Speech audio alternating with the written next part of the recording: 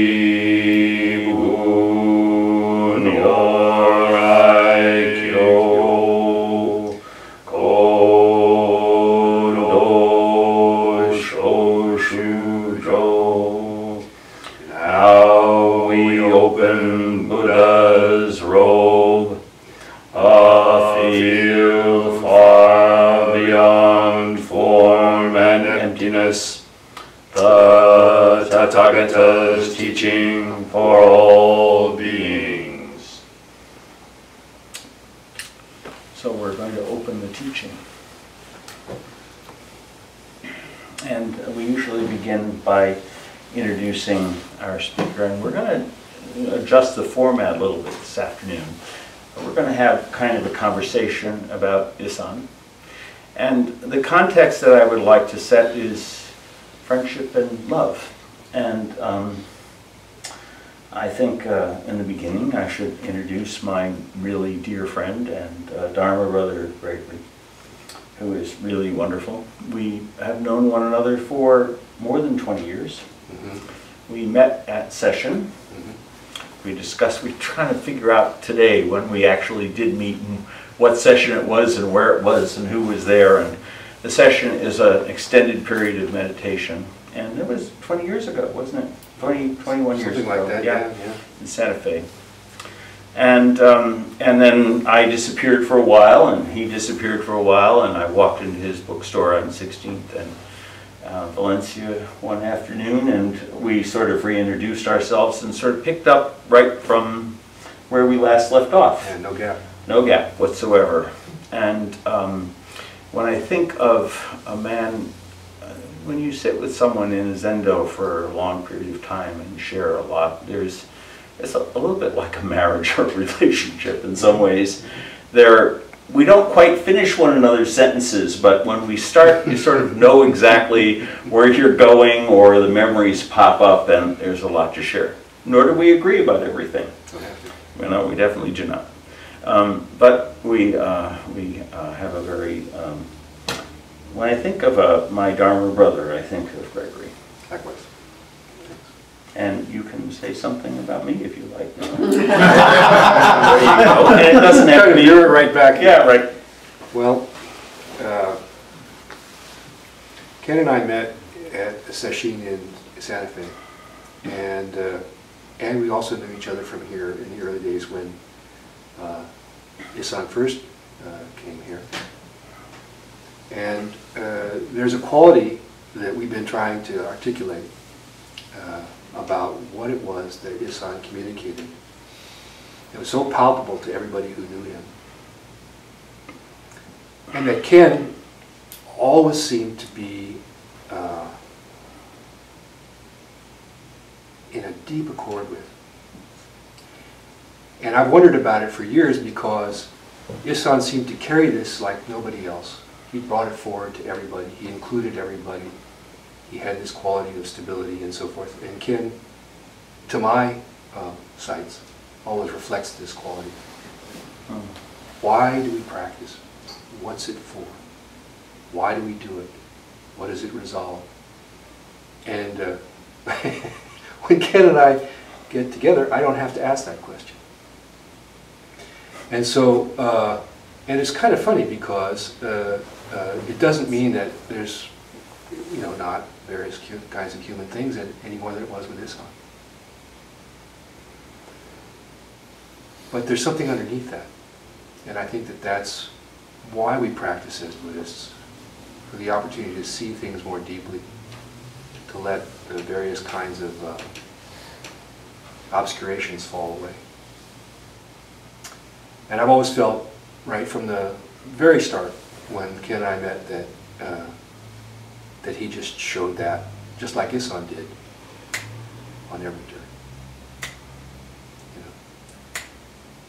And so we've carried on this friendship for a long, long time with this in mind, of asking each other the question about what, you know, repeating the question to each other almost rhetorically.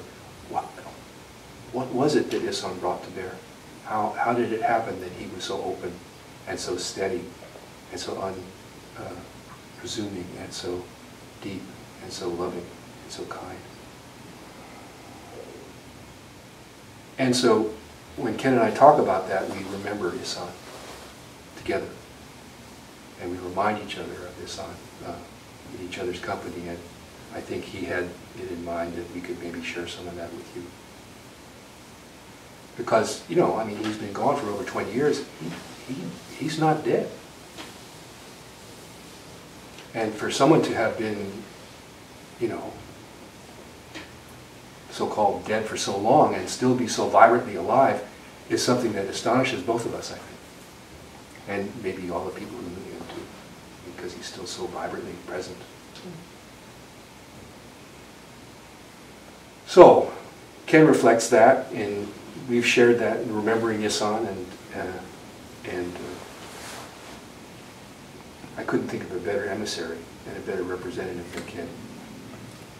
Well, I'm really humbled actually by that. Thank you. I try. Yeah, I guess that hardly a day goes by when I don't have some interaction or something occurs and I don't actually think of something that Issan said or did. That's how powerful it was. And he was not, I mean, he wasn't an overwhelming presence, you know. He certainly wasn't an alpha male. You know, we were kind of joking about this on the way up. There are people who have tried to make him into some kind of a Buddhist saint since he's been dead, and we both object to that. Yeah. Although a bodhisattva in high heels ain't too bad, we might go for that. And I think he might too. But he was certainly no saint. But I was thinking back to the first time that I met him in 1988 or 88 or 87. I can't quite remember. I was volunteering for the Zen Hospice volunteer program, and he was one of the speakers on the agenda in an afternoon. And I had just taken care of a woman friend of mine who died of lung cancer. And it hadn't been an easy death. And it hadn't been, and the relationship with the family was all screwed, the usual things that kind of happen around the end of life or something like that. And I was kind of all twisted up in knots about it. And at the middle of the afternoon, Frank Ostaseski and the Zen Hospice program said, now we're going to hear from Issan. And in comes this little flitty thing across the room, and he's sort of floating in very lightly, and he bows to all the statues, and he's kind of bouncing around and happy, and I, oh God, get her. You know, I mean, I was like, well, So yeah, I didn't expect much, just to set the stage. And he sat down on this platform in front, and we were all sitting in chairs, and I was sort of bouncing around with all my preoccupations. And for some reason, I just put up my hand and said, you know, I just had this terrible time with this person I was sitting with who was dying, and I thought this was supposed to be great, and I was supposed to feel wonderful after this happened, and everything was supposed to open up, and this was a great, generous deed that I had done. And it doesn't feel that way. So I just said that, but at the same time, Issan just turned around and he looked at me. And for some reason, I understood right then that he had given me his complete, absolute, undivided attention in a way in which I couldn't imagine. That there was not that there was no one else in the room, or not that my considerations were unimportant, but he was absolutely with me, totally with me. And I spoke for a little bit, and then I even forget what he said. You know, it might have been something like, oh, you know, these things happen, or we all have our laundry list or something. But in that moment, all of my preoccupations and all of my worries fell away. And I said, I want what that guy wants, what that guy has. And I resolved to practice with him, and within 4 months, I was living upstairs in the attic of this building. What about you? What happened the first time you met Issan? I was in college, and I'd heard about Zen Center through a class that I was taking with a friend of mine on Gandhi and nonviolence. And we had both, it turned out, had read Suzuki Roshi's book. He said that Suzuki Roshi had a temple here in town. I didn't know it at the time. He said, let's meet there. So I said, okay. And so it turned out that he didn't show up. I knocked on the door, and who answered the door but Tommy Dorsey, his son. And, you know, Zen Center, you've been there, it's a formidable place. You knock on the door, and somebody, especially if somebody peeks through the door and they're like, what's the password, what are you doing here, you know, kind of thing, you know. And, but this son wasn't like that. He opened the door wide. He said, oh! I said, I came here to see my friend, and he didn't show up, and he said, well, come on on in. And so, you know, he just was instantly open. He said, oh, here's the Buddha Hall, and let's go get a cup of tea first. And so we got a cup of tea, and he showed me around the kitchen, showed me around everything. Had our tea, and with this, let's go down and see the Zendo. Go down and see the Zendo. Oh, wait, here's the Densho bell. It's impressive, you know. People are, you know, running around doing things. And he said, here's the hammer. And he puts the hammer in my hand. Extremely declarative, you know. I mean, here, like this. Hit it. Hit it? He said, yeah, hit it like this. And he grabs it out of my hand. He goes, dong, you know. And everybody in the Zendo, I mean, around the hallway there, kind of looking at him like, what did you just do? It's not time for that, you know. And he said, here, you do it. And you know, this is I'm only in this place for 10 minutes, you know. He's having me hit this bill. So I take it and I kind of go, bong, you know. He goes, no, not like that. He grabs it back to me and he did, bong, you know. And people are shocked, you know. They're scandalized almost, you know. They can't do this around here like that. So he put it back in my hand and he made sure that I hit it hard.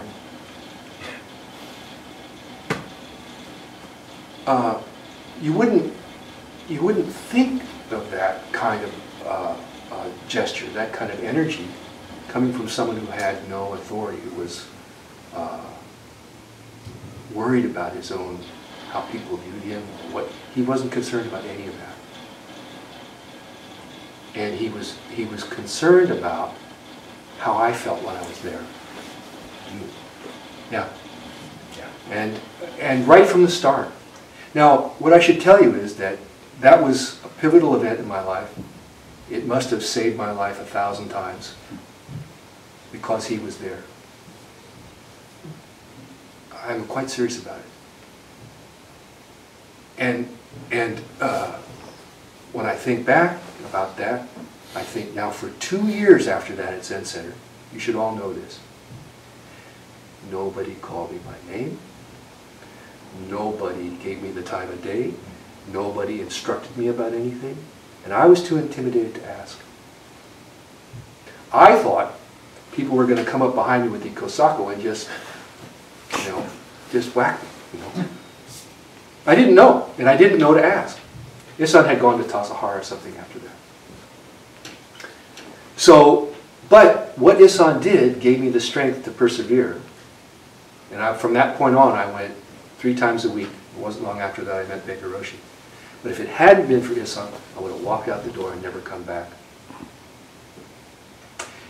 And because of Issan, because of the quality of his warmth and generosity and character and just how open he was to show me around, he made it possible for me to look deeper and to stay with it and to find the joy of practice that I wouldn't have found otherwise. So that's my first story of Issan. That's wonderful. And I've heard, I mean, not to say anything about your story or to denigrate anything, but I think I've heard that story over the years, maybe 40 times. People have I told you this in one no. way, no, but 40 different people have said in so many words that, you know, if it wasn't for the way in which Issan greeted me or welcomed me or diffused some petty kind of thing that was going on at Zen Center, I would have been out of there. I wouldn't be here now. I wouldn't have practiced. I wouldn't have stuck with it. And he had that quality that was so wonderful. Yeah. Tell the flower story. Oh, okay. Well, I like to tell this in terms of a koan, because I've been studying the koans for a number of years. And there's a koan in the Wuman Kan. This student goes to sit in front of his teacher. And the teacher says, okay, you've been here a long time sitting, so tell me what it's all about. And the student gets up and he kicks over the water jar that's sitting there, and he said, you and your goddamn questions, and he stomps out. Ah, what are we to make of that? So there's this situation. What is the teaching? What are we going to make of it? I was sitting one time. In the hospital. I was here. I moved into Hartford Street about 6 months after J.D. and Bernie, who were the first men in the Maitri Hospice, moved into the upper rooms here, and I lived up in the attic before we opened up this other building as the hospice. And I wasn't the director of the hospice at that time or anything. I was just a guy, you know. But I remember that Issan was having, there was some contentious thing going on with, a guy who was dying, and the partner wanted him to be in a particular place and wanted something to happen to his assets and something. Anyway, it was a very contentious argument. And there was a Zen monk involved with it, and parents involved, and the partner. And the poor guy was sitting there with dementia who was just kind of out of it. And all this was going on in the table right upstairs above our head. And it was going on. At that time, Issan was running in the afternoons. He also had advanced stages of HIV. And his temperature in the afternoon would go to 102, 103, and he would have to get up, and he'd wear this little bandana around his head and be sweating and kind of get on with his day and have to then go back upstairs and lie down. But he came down and he sat down at the table in the middle of this conversation. And as soon as he sat down, everybody was quiet and stopped talking, and he just said, oh no, just go on. So the conversation started again, and the argument continued, and the back and forth continued. And then at some point it stopped. And Issan got up, and there was a flower arrangement, kind of a homemade ikebana kind of thing in the middle. Maybe Gregory had done it, I'm not sure. No, yeah, no, not you. Gregory had done it at around the corner. Anyway, there's a little ikebana. And he just got up and he turned the arrangement And everybody just looked at the flower differently.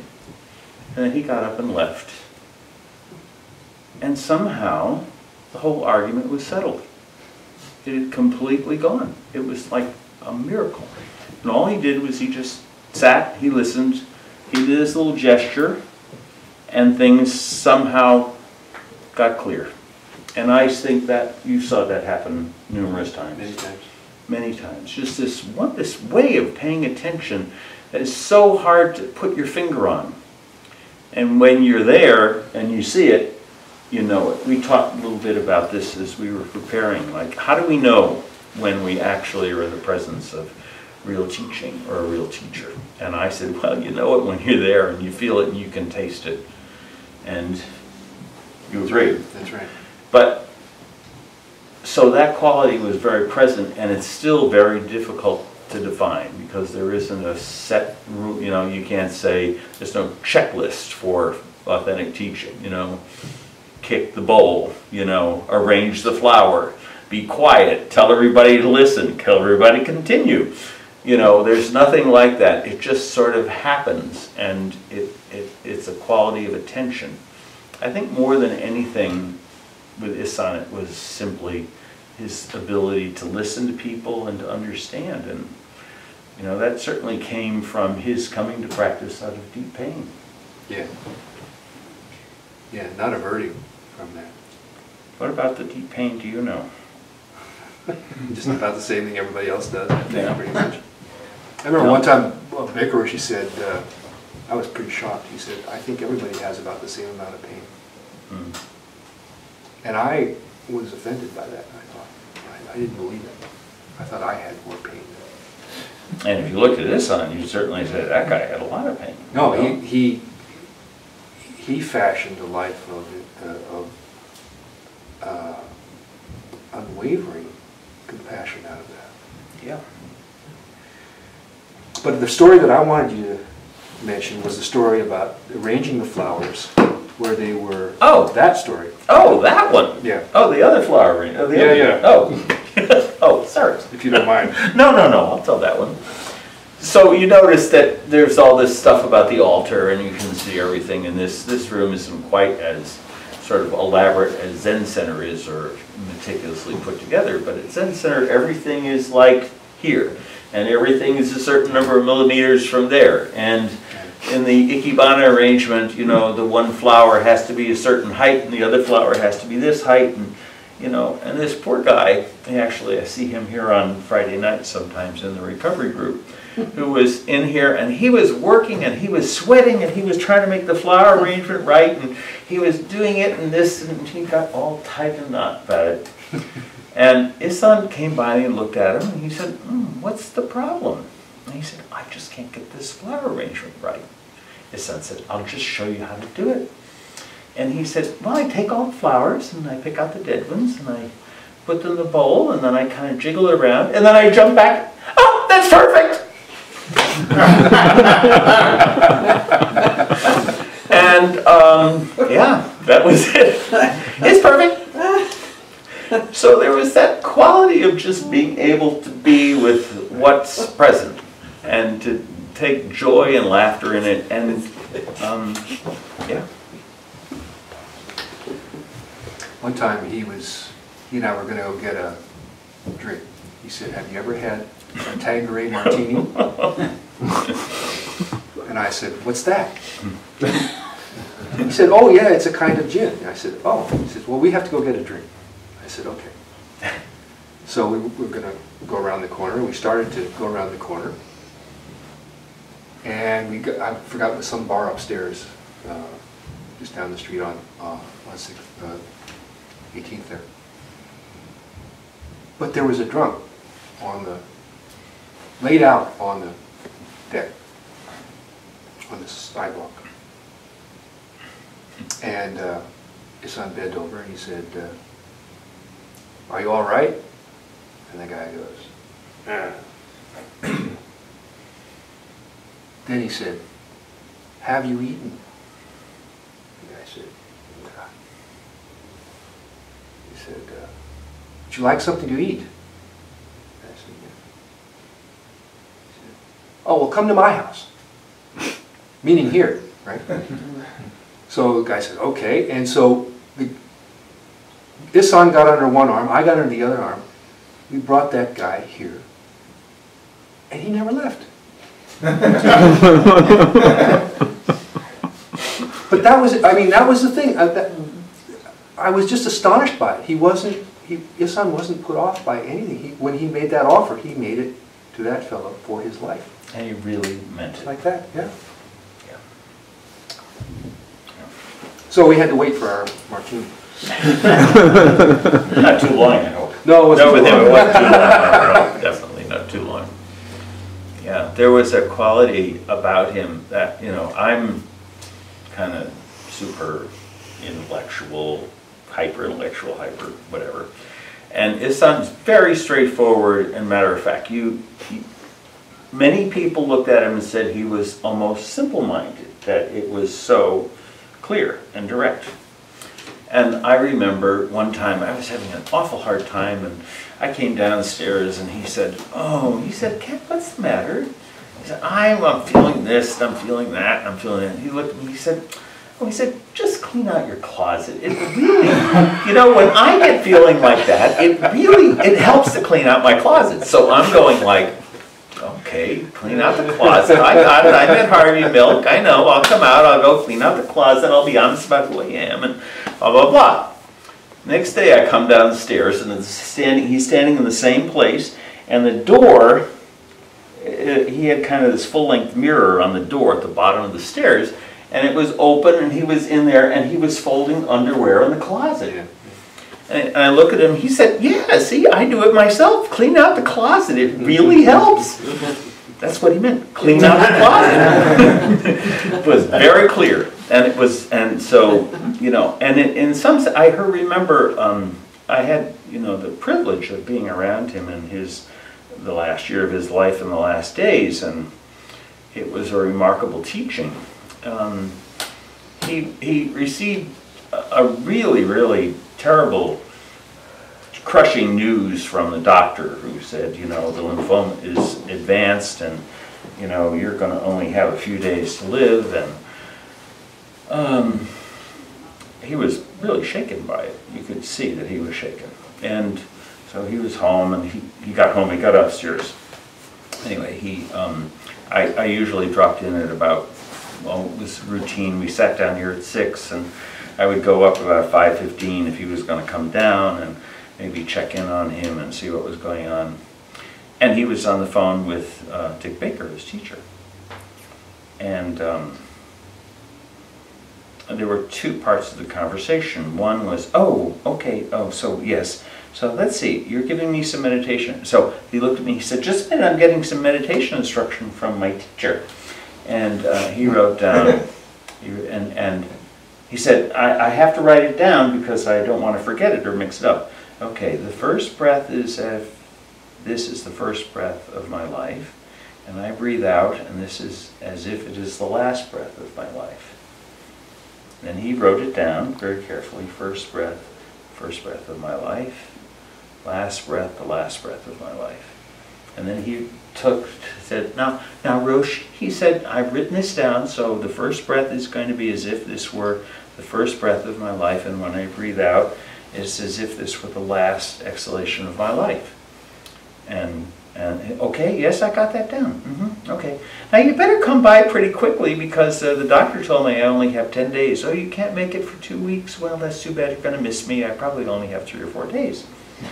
You know, and I'm listening to this ordinary conversation which he completely wrote down some very simple meditation instructions so he would actually remember it and get it right that his teacher told him, and that he was going to die within 3 or 4 days, and that he better get here quick. Well, Dick Baker actually did rearrange his schedule and get here, but there was this, oh, that's too bad you're going to miss me because the doctor says I'm not going to last 10 days. And, you know. So there was that kind of quality about him that was ordinary. And then I turned around and I said, son, how does this feel? How does it feel almost, you know, how does it feel being right at the point of like dying? He said, he looked at me, he said, I'm going to be terrified. Jeez. I'm going to be terrified. And then it was like, oh, but now, how many people are here for dinner? Now, make sure that I don't want them to have spaghetti out of the can. Please make them something nice. Can you make it from scratch? So I wound up for that week. I mean, he did last another week after that, and everybody was coming by, and there were maybe 40 people a day coming in to see him and say goodbye. All these Zen people were coming by, and all teachers and students from the past. And they all had spaghetti, and not one drop of it came out of a ragu can. When Gregory came, he told the story that he talked about tokenism a lot. And people objected to the idea of tokenism, a lot. By which you mean? By which, the gesture, that the tendency was to think when that word was used that it was phony or false.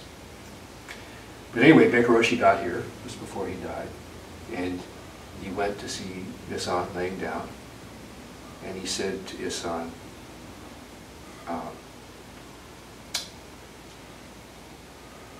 Issan, I wish I could go instead of you.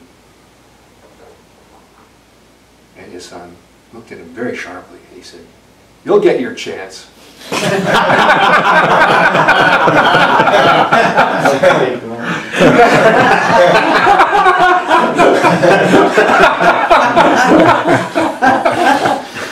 So this was the rebuke to Gregory, and you don't usually rebuke Gregory, but it was like, ow, it was about to be undone. That's great. And Roshi, for his part, he really loved it. Yeah, he really loved it. You'll get your chance. Yeah. Mm-hmm. Are there any questions out there? Anybody have any comments or anything they'd like to say about anything that we've said so far? This is a conversation. Yes, Suki. I'm just curious about how he got into the practice. Who was he before? Like how he found his way. Yeah. Well, I know something about the story. Go ahead. So, and some of it's recounted in Street Zen, but he was, he had been a drag performer in San Francisco after the war, after he got thrown out of the Navy during the Korean War. With Del. With Del. Yeah. And they performed at the Black Cat, and they got heavily involved in amphetamines and heroin. And it was a lot of mafia money and all kinds of underground stuff. And then he joined a commune over in the Haight-Ashbury, and he was the leader of the commune. And one day he decided, well, after he did this kind of really druggy thing about going around and deciding that they had to pick up everything on the street and make the street clean. You can imagine that. They were picking up garbage on the street. And he said, I had to clean myself up. So he didn't want to get into a 12-step program and for whatever reasons, but he decided that the spiritual aspect of it was really important, and that he would go to sit meditation with Suzuki Roshi at the old Bokuji temple on Sokuji. Oh, yeah. Sokuji on Bush, yep. Bush Street and Laguna. And so he would get up and go there in the morning. And he'd go in this little hippie thing with a little headdress on and his little bell-bottom jeans, and he would go in and he would sit down and do meditation with Suzuki Roshi. And that's basically the entrance into Zazen. And it was funny, when I think about that, being having a history of addiction myself and dealing with that, that it was simply the taste of Zazen and the understanding of Zazen. And at some point, drugs and alcohol, although he didn't become abstinent, he got the whole thing under control only. And it seemed to me that the main motivation was his Zazen. Nothing interferes with my meditation. And so he did come in a lot of pain and with a heavy drug habit, and cleaned it up. And then within a year, he moved into Zen Center after they bought it, and then was down at Tassajara and did about 12 or 15 practice periods down there. I don't know how many he did. Something like that, yeah. 12 or 15 practice periods in Tassajara, and he also then was the guest master at the house halfway between Yeah, Sahara Jamesburg. and Jamesburg. There's a picture of him I have on my website of him and James with a horse at Jamesburg. Yeah. And yeah. So yeah, in sex and drugs and rock and roll, you know, and the pain that that brings, and trying to find some kind of escape or relief from that suffering. But he had a capacity, right, even through his problems, Oh, yeah. from what I understand, to accept things. To accept. Just to accept things. And it was interesting because, especially at Zen Center at the time too, there's this idea, well, you push a little harder, you make a little stronger effort, you stay an extra hour after the practice day is over, and you know, this kind of feeling. But Issan didn't reflect that kind of feeling, you know. And it was interesting because he had more authority without that than he would have if he tried to pose it, and he had more authority than a kind of burly expression of Zen, because he was sincere. He was immediately present. He was completely available. And so, but in that climate, he was generally dismissed. And he just went ahead, did whatever he did, you know, ironing his tabbies, you know. You know? Ironing. Oh, that Yeah. man could iron. And I learned how to iron a shirt. Yeah, very well, Before very I came well. down. Yeah. Iron everything. But so and then everybody was shocked when he was the heir apparent.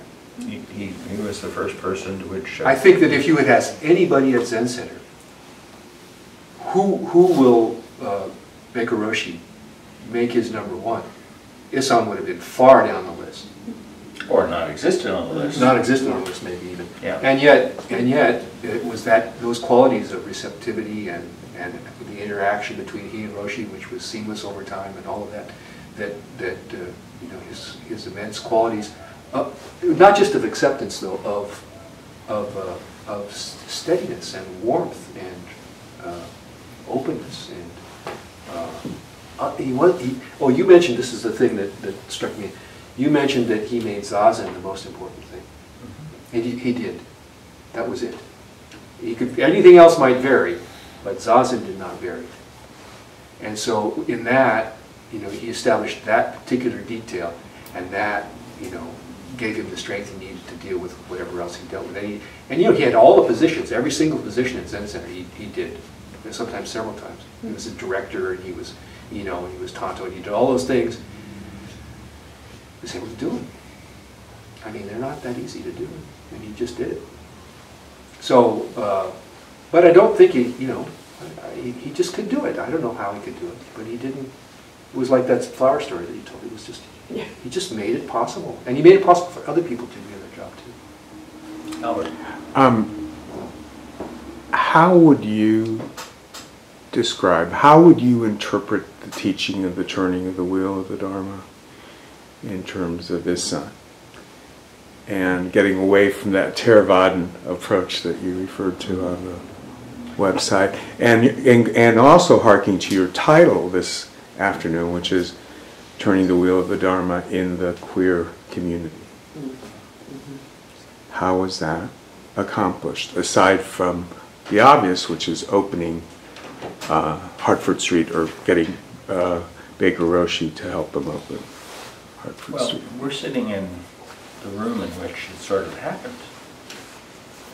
This room had been the temple of the Shambhala group, which was associated with Chokin Trungpa in the 70s, and then all of a sudden the Castro exploded with an influx of gay men and women, but mostly men in those days, about 1,000 a month coming into the Castro. And Shambhala moved out, and a bunch of gay men actually took over the lease, gay Buddhist men, because I know I dated one of them and came here in those days. They still, but it was more like a loose-knit community of men who had some affiliation with Buddhism. And it was in 1980 or 82 that Dick Baker asked Issan to join the Gay Buddhist Fellowship, or not, it wasn't, I forget the exact name, but it was an association of gay men and women who were interested in Buddhism. And Issan, they used to meet here. And in 1982, they asked him to become their resident teacher at the same time that he was going back and forth to Santa Fe and Castro, and then to get prepared for his transmission from Dick Baker. And so he came into this environment, and he painted the walls white, and he moved in and set up a formal schedule of meditation. And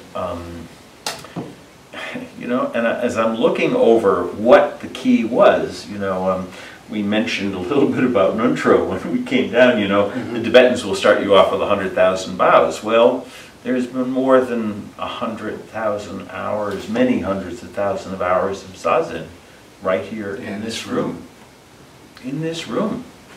And innumerable ordinations and weddings and same-sex couples and straight couples. You, my wife never married his wife 20 years ago, and same-sex couples before it even became an issue or anything. He would marry people down here, and innumerable funerals and ordinations, and the practice was here. That's all you do. You start doing these things. You sit meditation, you practice. And he just was here saying, join me in practice. And also Maitri, which he opened, Maitri was the first Buddhist hospice in the world. And, you know, I was thinking a little bit about that because we were back and forth about this.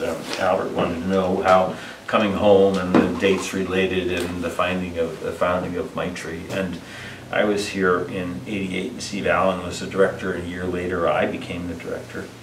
And we were behind coming home by about a year in terms of the hospice, but you know, this was the first Buddhist hospice founded in the West. And it wasn't a big deal. Like, Issan didn't say, oh, we need a hospice, let's throw out a banner, let's do a feasibility study, we need to write it up, we need to get a committee together. He just said, oh, JD is home, Pierre can't take care of him anymore. I think that room is open and we should move him in there, and I'll take care of him. Yeah. What about the story of the young man who was outside that he dragged in? Yeah. Dying on the sidewalk? Or? Well, you know, that was, yeah. So there are several versions of that story. Right, that's why I wanted clarification. Yeah. Get different people. And people tell the story in lots of different ways. But there were several men who did have HIV who his son took in and either stayed for some period of time until they could get more stable environment, and they lived in the house, like the fellow who was drunk on the street, whom I don't know, but you know that story. There have been a lot of people through here, and but the actual first resident of the hospice was JD, and JD he had a Polish name. His father was, I remember him very well. Actually, I can see him, and I can't remember his last name, but. He and his partner were members of the Sangha, and Pierre could no longer take care of JD at home. They lived up on Twin Peaks, and Issan said, "I'll take care of him." And that was the beginning of the hospice. It wasn't a big, you know, and then Bernie Ortiz came right after him. He was the second person in the hospice, and they lived upstairs. And then all of a sudden, his son said, we need more room. And he found somebody who bought the building next door and leased it back to us. And then he said, I need somebody to help get the cable bill paid. And he grabbed me and said, you're going to have to go out and get that cable bill paid because I can't not watch Star Search.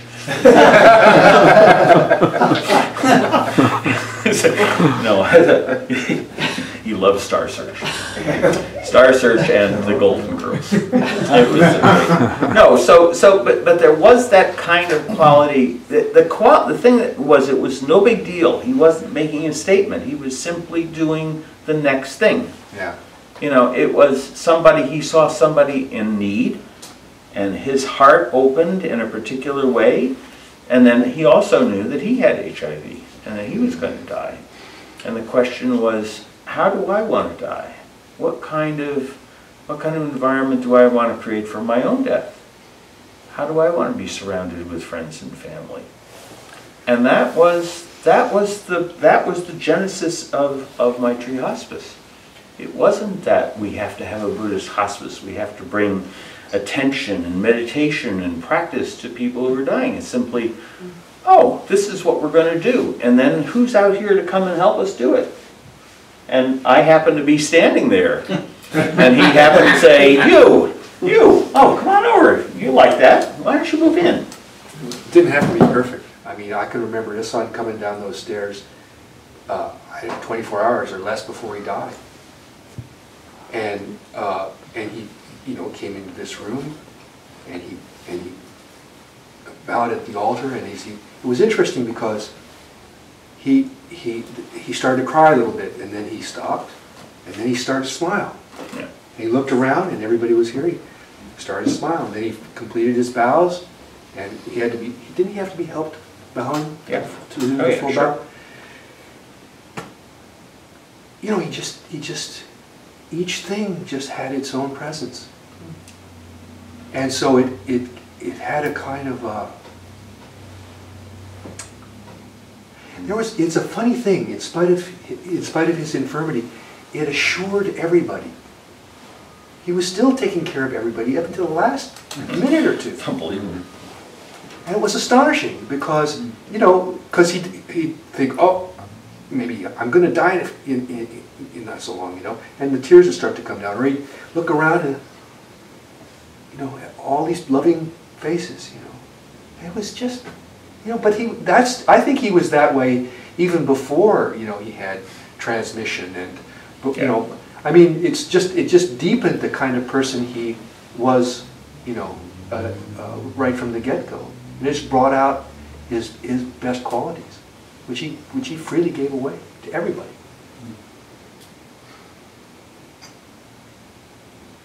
There was a kind of graciousness to it also. Yeah. And that's, you know, I mean, and a kind of honesty to it, like, you know, like, that's the word. Like you'll get yours, you know, you'll have your chance, he says to his teacher, like, you know, well, it's so, but there was a kind of, yeah, it was just, I remember Angie Runyon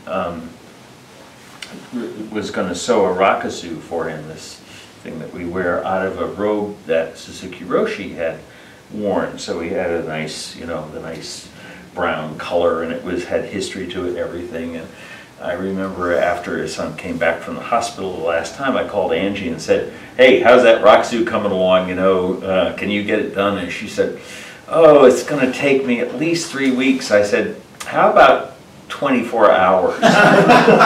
And she said, what? And I said, yeah, 24 hours. So she finished it in 24 hours and came over here, and we went upstairs and she gave it to Issan. It was the last time they met. They were old friends. They had been ordained fairly close together.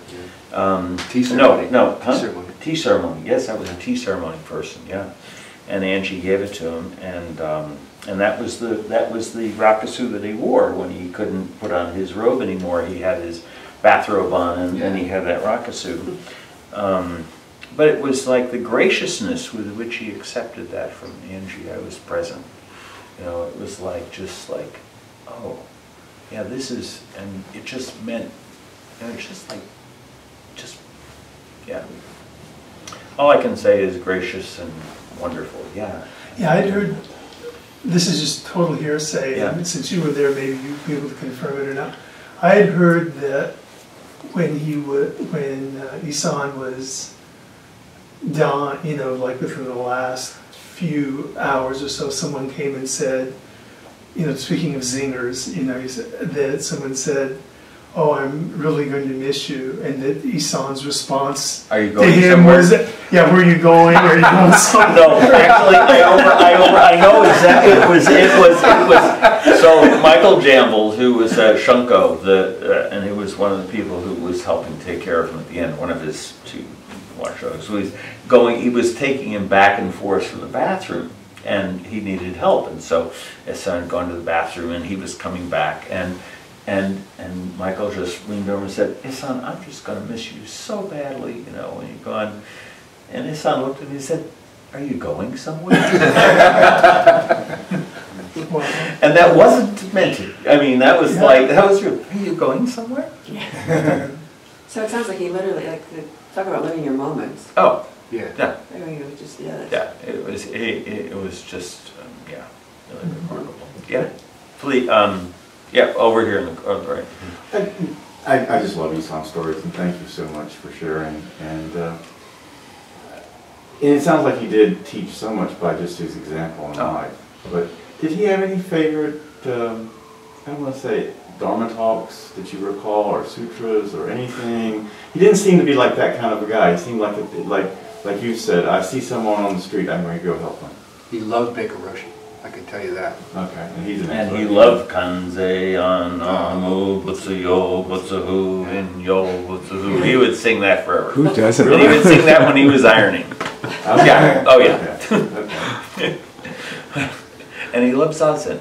Yeah, well, you said that That was has it, been a and major. it was a major part, yeah. Well, yeah, that was actually my question too, was it seemed like that the meditation and the practice really gave him an anchor and a structure that had been, again, his previous life, you know, had been kind of, I don't know, my sense of it is that, you know, he was kind of all over the map. And that kind of anchored him, and then he relied on that particularly, you know, I think to cope with his illness, and I think that's what was able to get him through what, you know, must have been an awful experience at times. So. Well, he helped so many people in that way. Yeah. And so he knew the territory. The thing, you know, the thing about it was that even in his death, and even